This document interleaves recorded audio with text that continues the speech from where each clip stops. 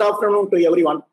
I welcome all of you to the 67th lecture in the lecture series in Nonlinear Dynamics conducted by the Department of Nonlinear Dynamics, Bharathidasan University, with a support from RUSA 2.0.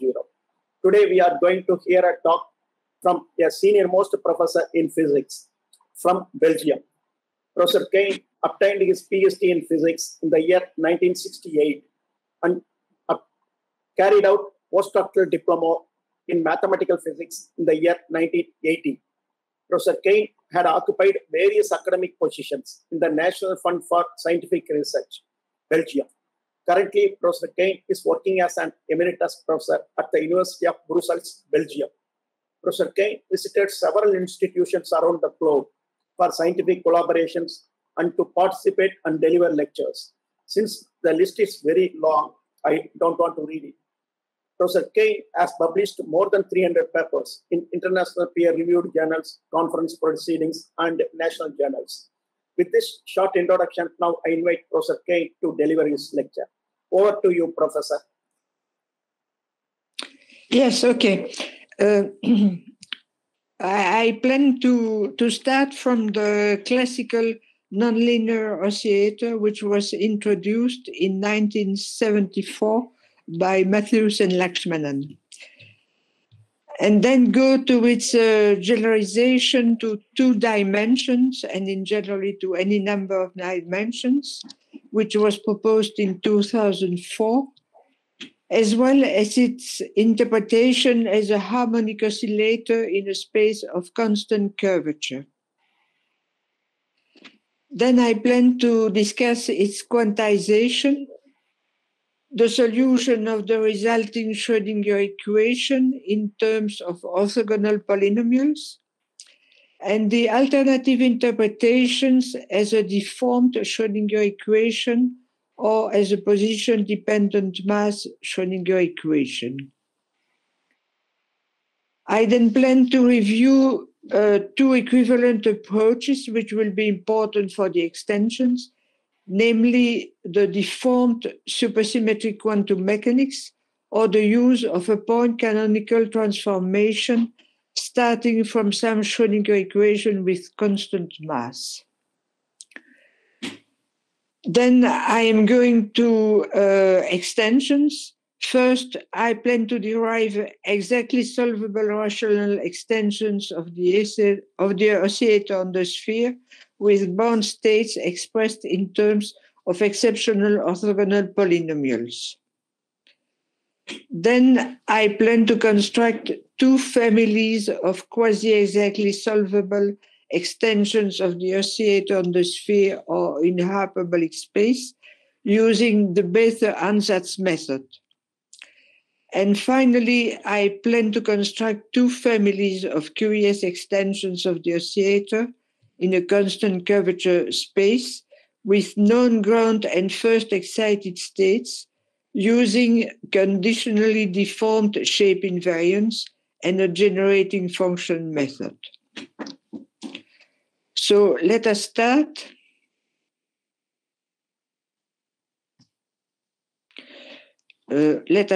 Yes, okay, I am too far. Yes, let us start with the Mathews and Lakshmanan classical nonlinear oscillator in one dimension, which is described by this Lagrangian L there with a nonlinearity parameter lambda. Notice that for lambda equals 0, one gets the usual Lagrangian of the oscillator in one dimensions. Here I plan to use units wherein twice the mass is equal to 1. Then the important point is that its general solutions have just the same form as those for the oscillator, which is non-periodic solutions. With what exception is that the frequency omega is related to the amplitude by this relation.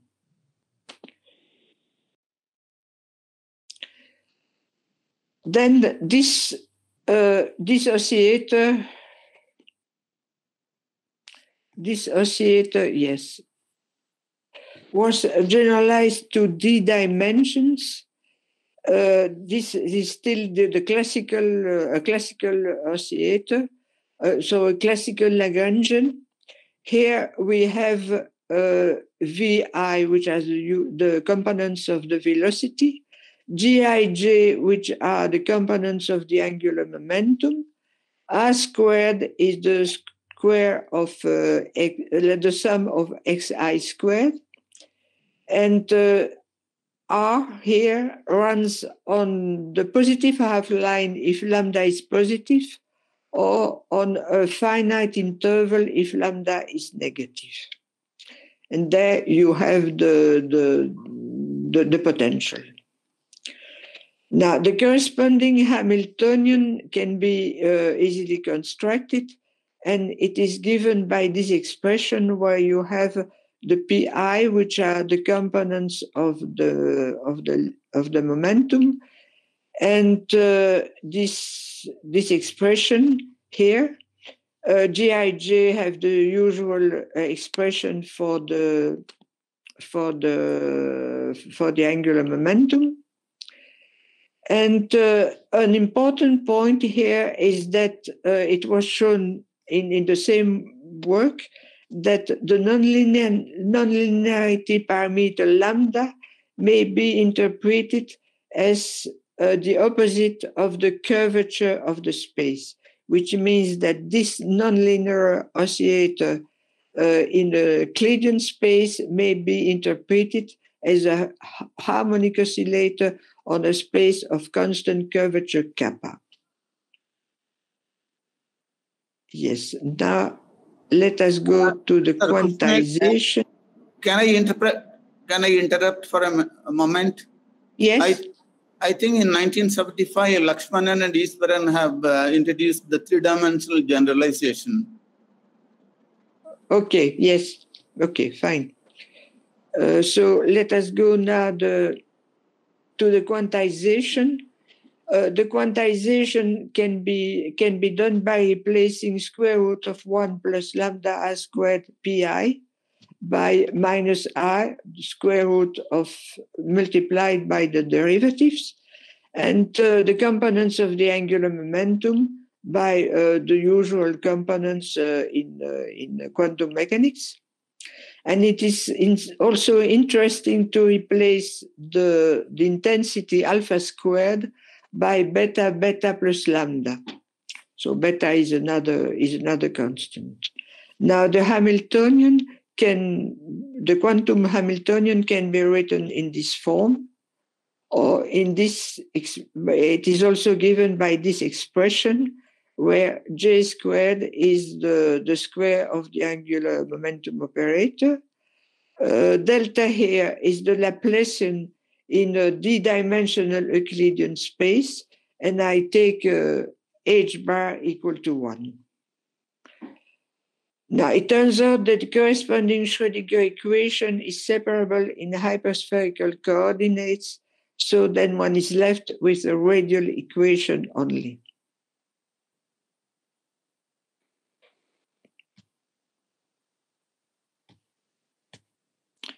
So the radial equation can be written in this form.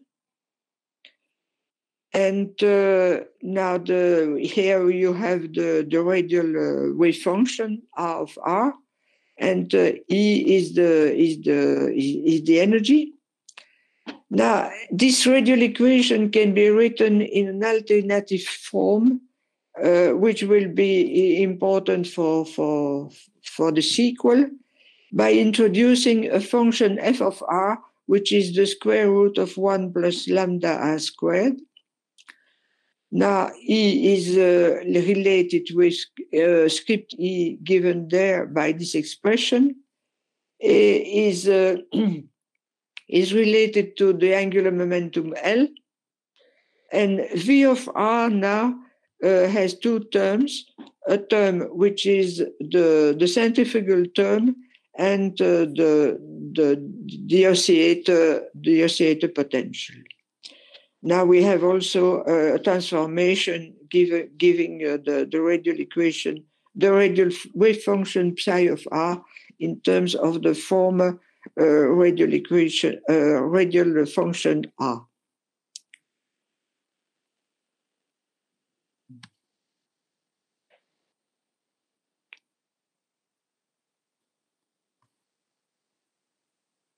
Now, yes. We have 7, yes.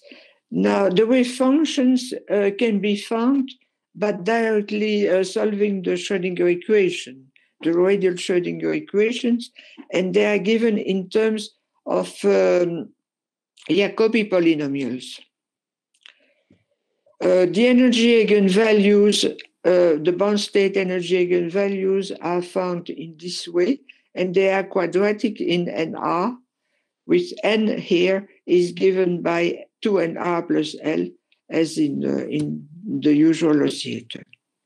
The range of nr values is determined from the normalizability of the radial wave functions. So it will be different according to the sign of lambda.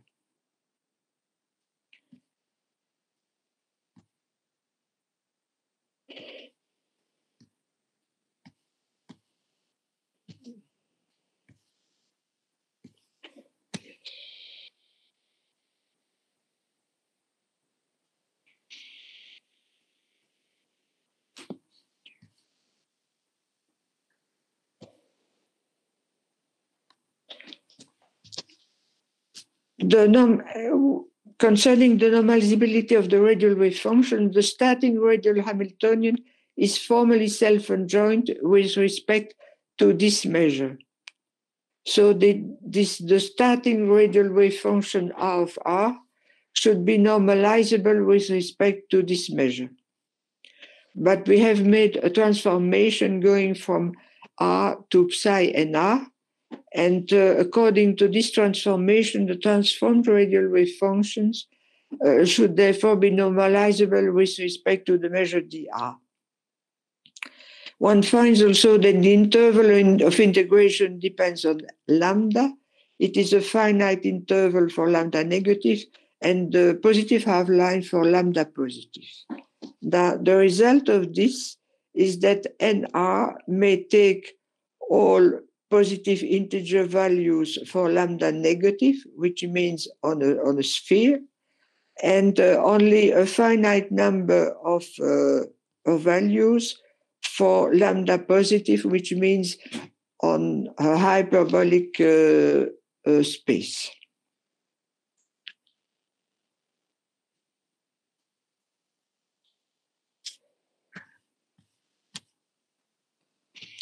Now, there are alternative interpretations of the radial Schrödinger equations.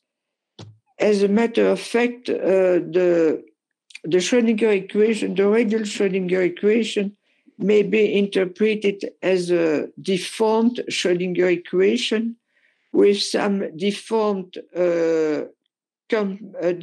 momentum psi I given by this expression. Here I remember you that f of r is the square root of 1 plus lambda r squared. Or it may be interpreted also as a position-dependent mass Schrödinger equation with a mass which is given by 1 over f squared. And here this corresponds to some definite ordering of the position-dependent mass and the differential operator d of dr, which is known as that of Mustafa and Mazahir Mousavi.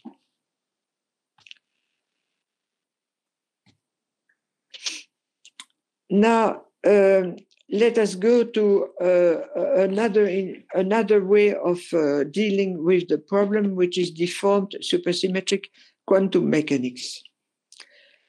In deformed supersymmetric quantum mechanics, one considers a partner of the starting Hamiltonian, where the partner is written in terms of A minus and A plus, and H naught and H1, intertwined with A plus and A minus in this form.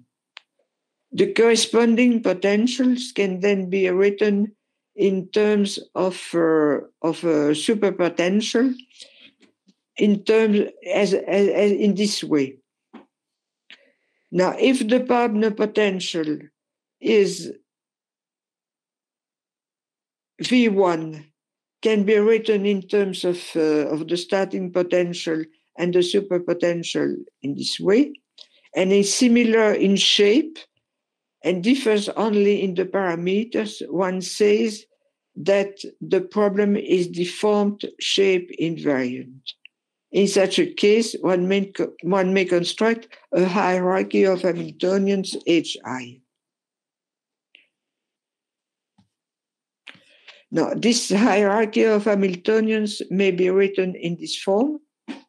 So the starting Hamiltonian is H0, the partner is H1, and then we have all H2, H3, and so on.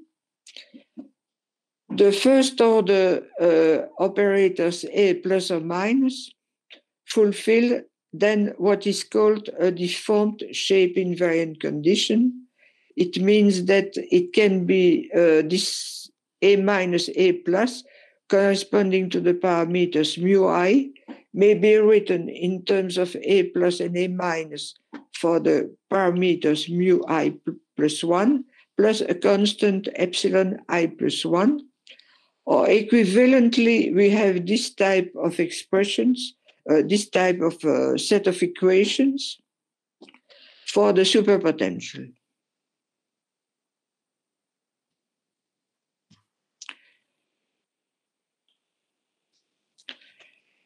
Now, in the present case of the oscillator on a space of constant curvature, we have two parameters, which has the angular momentum L, and beta, which defines the intensity of the oscillator. So if we choose the ground state wave function psi naught as the seed function phi naught, then we obtain a superpotential which can be written in this form, minus A over R f of R plus beta R over f of R. The partner potential, which is given by V naught plus 2f W prime, is then given by this expression. And one finds actually that it is just the starting potential, but with different parameters, L plus 1 and beta minus lambda, plus an additive constant. So the oscillator on a space of constant curvature is deformed shape invariance. In addition, one finds that the additional constant that one has to consider, epsilon I there, is given by this expression, and from this one may directly obtain the bound state wave functions by considering the sum of the epsilon I. And this leads to the previous result. So this is another way of getting the bound state eigenvalues.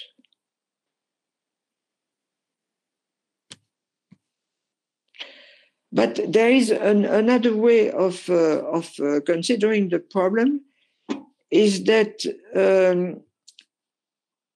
mapping a deformed or position-dependent mass Schrödinger equation of this type on a constant mass Schrödinger 1. This constant mass Schrödinger 1 will be dependent on some potential u of u and a variable u. This new variable can be written in this form, with v of r is determined from the deforming function f there. And there are two additional real constants, which may be defined different as one will. then the two eigenfunctions which are there are related by this expression. The two potentials and their corresponding energy eigenvalues are also related by this expression here. And there appear here an additional constant zeta.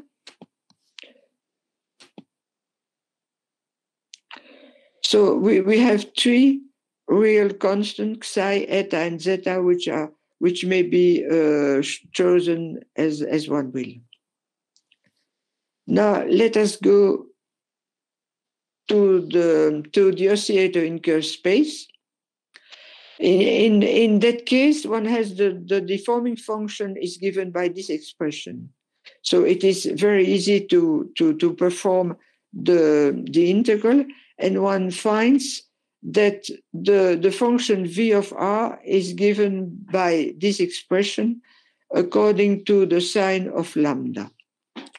So for the potential in the constant mass Schrödinger equation, one obtains either a trigonometric or hyperbolic partial Taylor potential given by this expression, where depending on two parameters, a and b, which are given by this expression in terms of the parameters determining the oscillator in a constant mass, in a constant curvature space.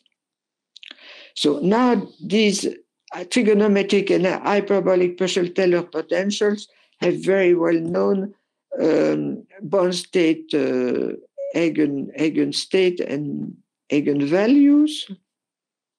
So one may start from these expressions for lambda negative or lambda positive, and to determine from this the bond state eigenvalues and eigenfunctions of the oscillator in a constant curvature space. It only remains to fix the three constant psi, eta, and zeta.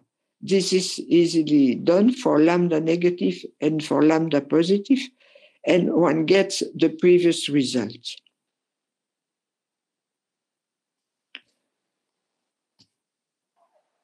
Now I'm going to go to the, yes? Excuse me, Professor, shall I ask a question? Yes. So the target equation is a fixed one. Are you able to transform the given equation only to post-Taylor? Sorry, I didn't understand. Will you repeat the question? Just a minute. So you are transforming the equation, position-dependent mass equation, into constant mass Schrödinger equation. Yes. And your target equation is post-Taylor, right? Can you go back to 2 slides, please?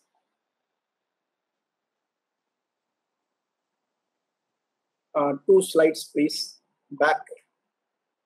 Yes, please back. Yes, here. Oh, no, one slide before. Or the previous one. Yeah. Yes, okay. Yes, okay. So you are transforming the given equation into post-Taylor potential, right? Yes. So is it possible to transform to some other potential? No, I don't think so. No, I don't think so. Because, this function v of r is determined by the function f of r. Okay. So you have only the choice of the constants psi and eta. Okay. So you are going to get these such sort of expressions. Okay, thank you, Professor. Thank you. Okay. So now I go back. Yes, I go now to rational extensions. Now, it is known that the trigonometric partial Taylor potentials has three different types of rational extensions, type 1, type 2, and type 3, that are exactly solvable and whose bound state wave functions can be written in terms of exceptional orthogonal polynomials. These exceptional orthogonal polynomials have been introduced in 2008, and there are orthogonal and complete polynomial sets, which, in contrast with classical ones, Jacobi, Laguerre, and Hermite, admit some gaps in the sequence of their degrees. A few days ago, we had a nice speak on this subject. So I hope that you heard that seminar. Now, the extended trigonometric Peschel-Teller potentials can be written in this form. Here you have the usual trigonometric potential plus rational terms. These rational terms can be written in this form. There appear here a z, which is cosinus of 2u. A dot denotes a derivative with respect to z.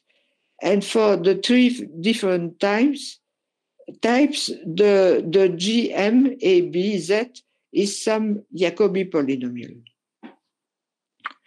Now, the bound state energies of the extended trigonometric Peschel-Teller potentials are given by this expression according to the type 1 or 2 or 3, with corresponding wave functions which are given by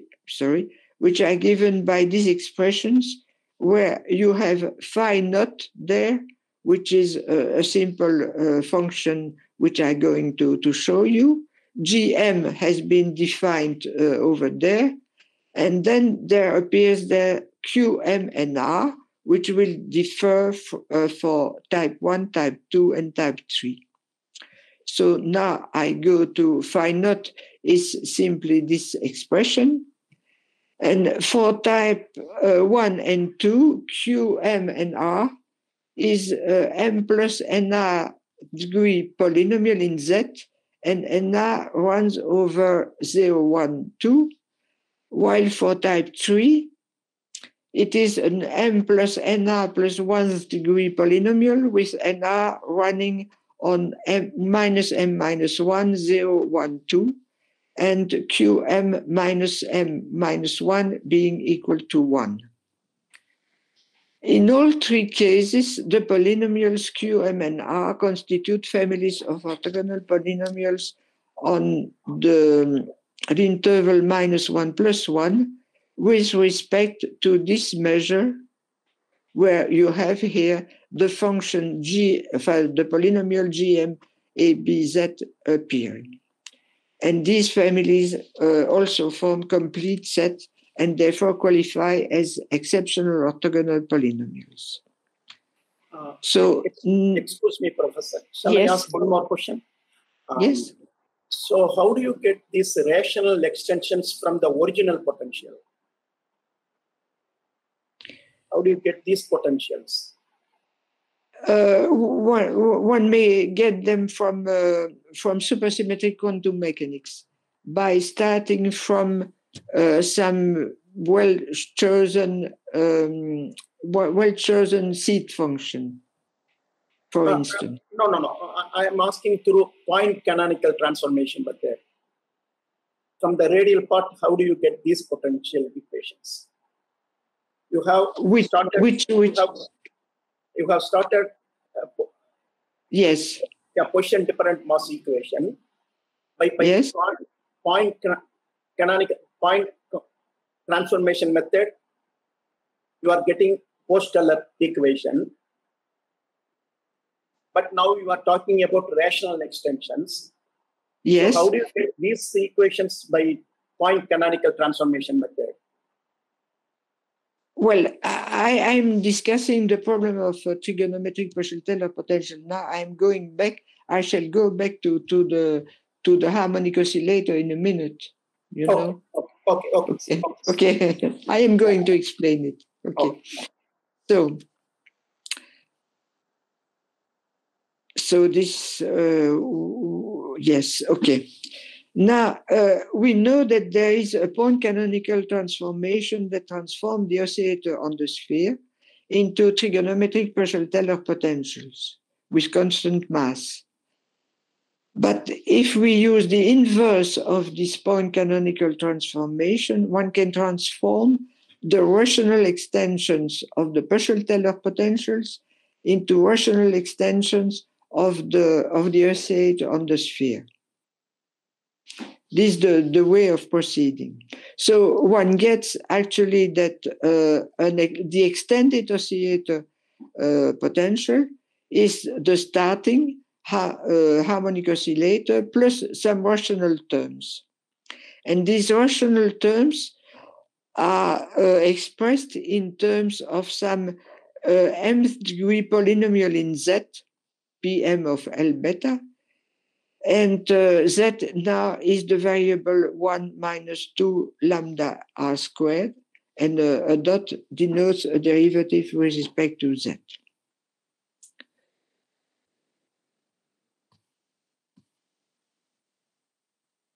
Yes, for the three types, you know, I had a PML beta, which defines the rational terms.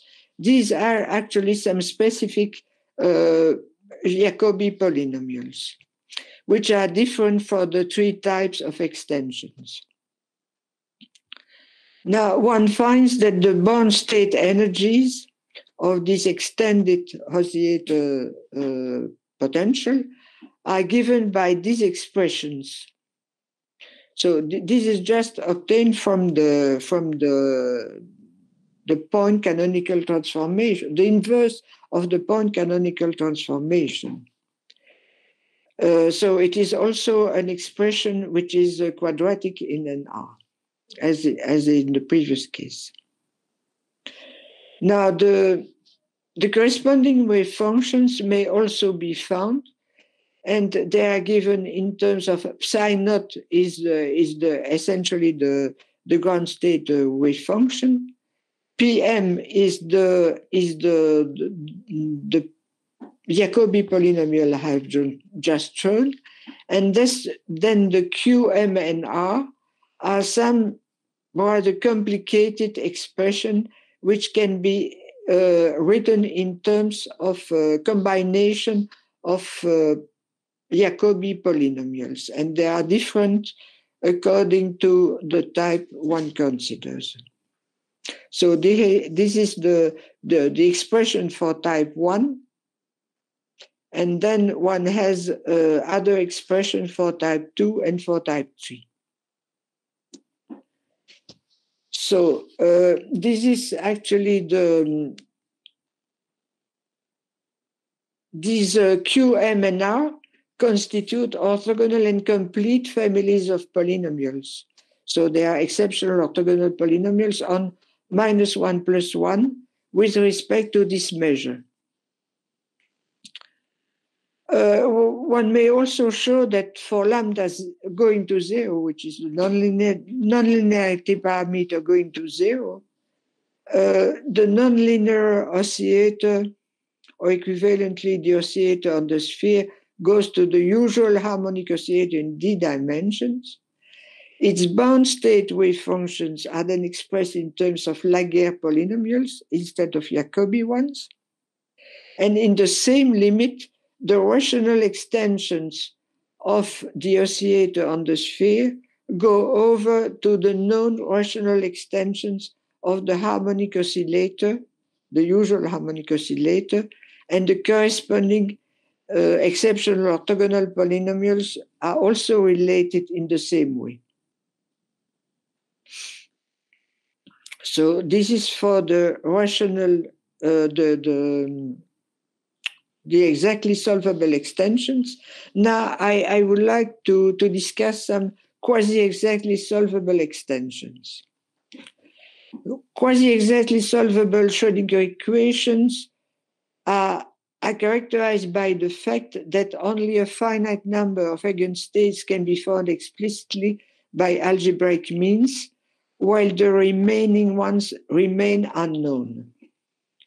The simplest quasi-exactly solvable problems are characterized by a hidden SL2R algebraic structure, as was shown by Turbiner and Ujveidze, and they are connected with polynomial solutions of the Hoyne equation, a generalization of the hypergeometric equation with 4 regular singular points instead of 3. Now, there are also quasi-exactly solvable Schrödinger equations which are related to generalization of this equation.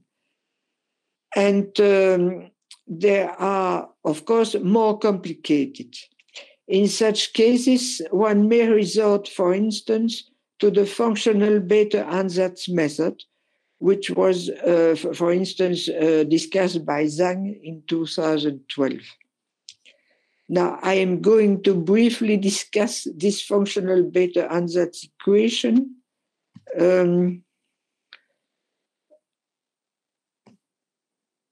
Now, let us consider a second-order differential equation of this type, where x is some polynomial of degree k, y is some polynomial of degree k minus 1, and z is some polynomial of degree k minus 2. Notice that for the hypergeometric equation, for instance, k is equal to 2. For the Hoyne equation, k is equal to 3. And for generalized Hoyne equation, k will be higher than k. Now, one looks in the Bethe ansatz method, one looks for a solution that may be written in this product form with zi real and distinct. Then this differential equation can be transformed into this expression, where you notice that on the left-hand side, there is a constant. So we must have the same thing on the right-hand side. So this implies some conditions. This implies some conditions which are the following ones. The residues and the simple poles z equals zi must vanish. So this leads to what is called the Bethe ansatz equations determining the roots zi, and which may be written in this form in terms of the two polynomials there appearing there. And there are other conditions, is that the coefficients of z, z2 and zk minus 2 must vanish. So this implies some relations between the coefficients of the starting differential equations and the roots. So I give a simple, simple examples now. I am going to consider curious extensions of the oscillator in a space of constant curvature. Then in such a case, the potential is given by this expression, and it may be written like this, with A defined in terms of beta and lambda. Now I'm going to consider two families of extensions. The first one is depends on the positive powers of 1 plus lambda R2, and the second one depends on negative powers of the same. Now here A, B1, B2, and B2M are 2m plus 1 parameters, and the range of the variable R is the same as for the oscillator, which means that it will be the positive half line for lambda positive and a finite interval if lambda is negative. So let us consider a simple example now. For instance, for the first potential of the first family. This first potential of the first family may be written in terms of 3 parameters, A, B1, and B2. And one finds actually some solutions for the values of B1 and B2 given in terms of two constants A and B1. Now, if A is equal to this expression, then one knows the ground state wave function of the corresponding Hamiltonian, and it may be written in this form with such an energy. Now, this is a simple result, but I cannot give you all the derivation. Now, after that, I give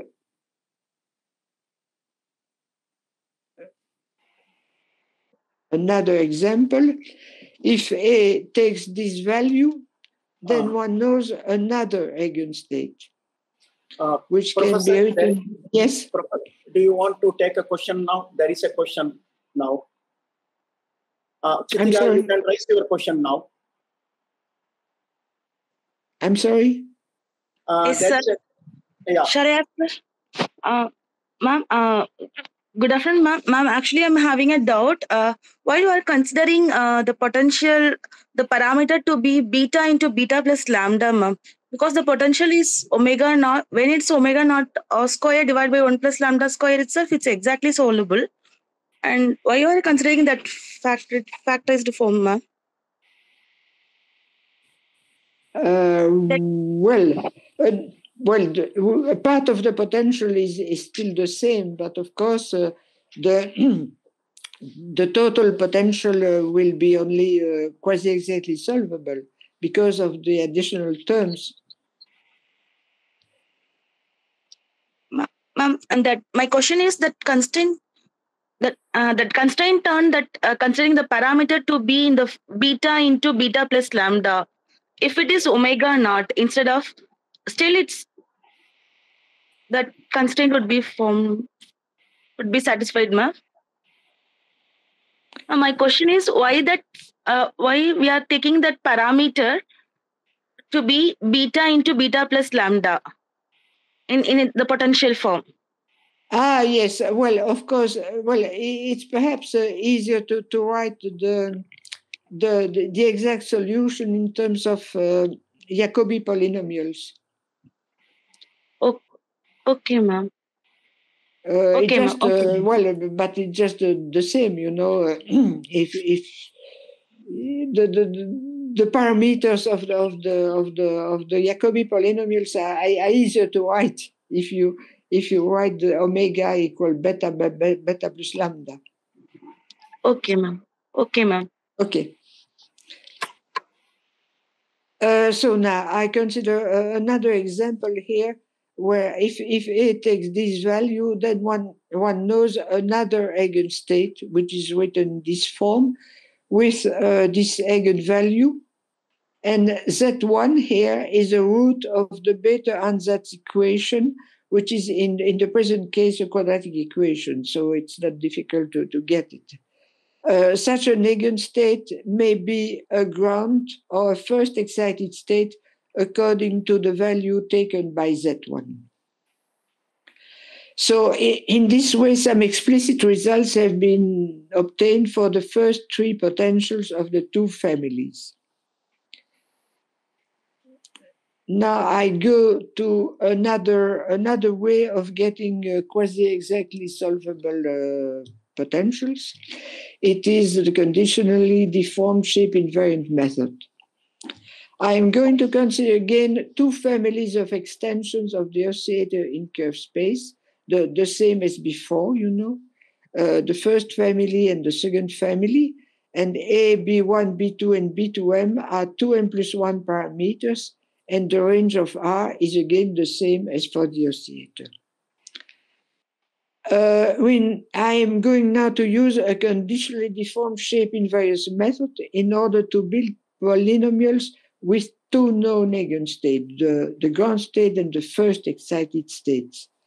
And this is a method that generalizes to a deformed context the conditional shape invariance method, which was proposed by Chakrabarty in 2008. So,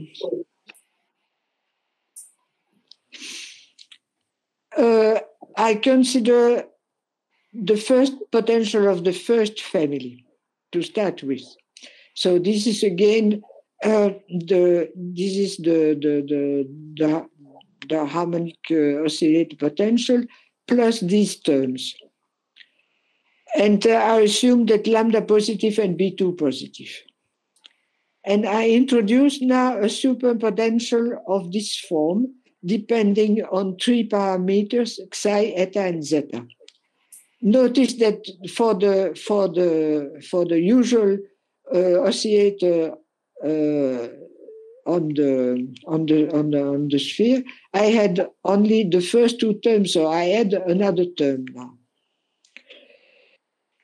Now in deformed supersymmetric quantum mechanics, there is scaled potential there, V11 minus E naught, is represented by W2 minus F dW over dr. This is a supersymmetric quantum mechanics, simply, yes, you know. And this is a Riccati equation. If I introduce V11 and WR in that Riccati equation, I get a system of equations, a system of 5 equations. Now, the last 3 equations, when I solve them, give me the values of the unknowns appearing in the superpotential, psi, eta, and zeta, in terms of the potential, in terms of the parameters of the potentials. Now, there remains the first and the second equation. A combination of them will give me the energy of the ground state E naught, and there will remain an equation. So I get E naught given by this expression, and the first equation deriving from the Riccati equation, provides a constraint relating the parameters of the potential, A, B1, B2, and L. So it is also possible to write the ground state wave function. Well, this is just the application of deformed shape invariant, deformed supersymmetric quantum mechanics. It is given by this expression, and one finds the expression written over there in terms of the 3 parameters, psi, eta, and zeta, which have been determined. Now, one may now consider the partner of the potential we have just considered. It is W2, W squared plus F dW of R. And it can be written in this form with some parameters, L prime dash, L prime, A prime, B prime 1, B prime 2, and a constant R. So it is possible to calculate them from this expression. And one finds that they are given by those expressions. So the starting potential, we have shown that the starting potential is deformed shape invariance, but this deformed shape invariance is not unconditionally very valid because we have found a constraint relating the potential. The potential is therefore conditionally deformed shape invariant. Now, one may try to repeat the procedure by taking the partner starting potential and assuming a new potential of the same form. And by proceeding as before in the first step, one finds these values for the new parameters and the new E0, and a new constraint. So you notice that we have obtained 2 constraints relating the parameters of the potential. So these constraints must be compatible, provided we choose appropriate values of the parameters. And it turns out that we have to choose B1 equal to this expression, and A and eta given by those expressions. The result is that the potential can be written in this form, and it has a ground state and a first excited state whose energies are given by those expressions. We have also obtained the ground and first excited state wave functions, and they may be written in this way. And one may check that they are normalizable and that psi1 has a single zero on the positive half line, as it should be for a first excited state. What I have shown here in detail for the first potential of the first family can in principle be done for the other potentials. But the problem is that the number of constraints increases with m. From the results obtained for the first few potentials of the families, one may guess the general results by using another method, providing a general approach for building potentials with two known eigenstates in deformed supersymmetric quantum mechanics, and which is due to Kashuk. But I have no time to explain how it works. I am going only to show you the results. The result is that the potentials of the first family of extended potentials can be written in this form with A, B1, B2, B, B2M given by those expressions. And the first two eigenstates have the energies given by those expressions, with the first two wave functions given by these expressions respectively. And one may also check that psi1 has a single zero on the positive half line as it should be, and these functions are normalizable. No, there are also results for the second family of extended potential, this one, with such results for the parameters. We also have the first two eigenstates and the first two wave functions, which have these expressions. So this is essentially what I wanted to show. But I have a final remark, is that the exactly solvable or quasi-exactly solvable extensions can also be constructed in the case where the oscillator potential in a space of constant curvature, which is given by this expression, is replaced by a Kepler-Coulomb potential in the space of constant curvature, which is given by this expression. Thank you. Thank you, Professor. Thank you for your interesting talk. So now the forum is open for questions, discussion, clarifications.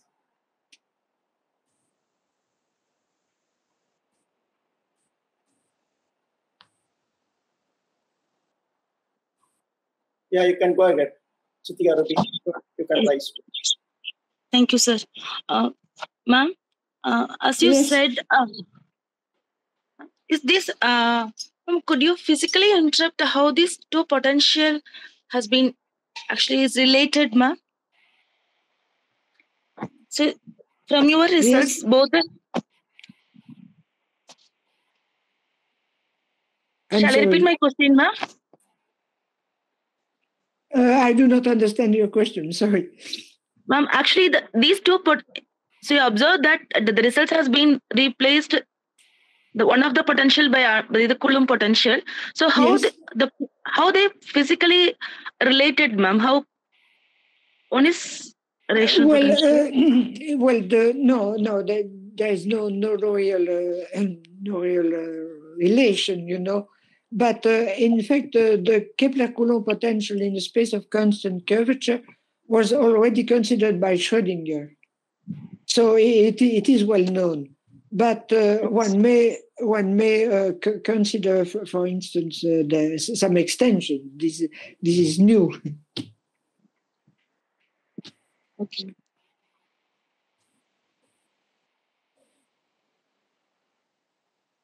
Yes, ma'am.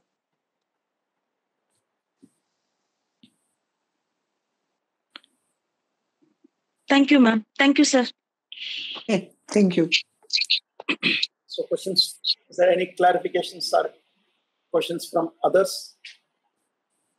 Yeah, there are no more questions, Professor. So, so I would like to conclude the session. I would like to conclude the session by thanking Professor Kane for accepting our invitation and giving a very interesting talk on quantum solvable systems, as he has recalled all the results he has done for the past few years. Thank you, Professor. Thank you very much for giving a very wonderful talk. Thank you.